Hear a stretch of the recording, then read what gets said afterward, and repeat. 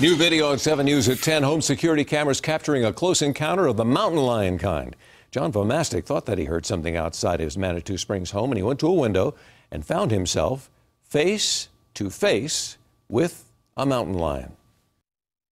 That was a little bit frightening because the only thing that was protecting me from that big cat was a piece of glass. And that wasn't even the biggest surprise. It came when Vomastic realized his mountain lion buddy had brought along a couple of friends.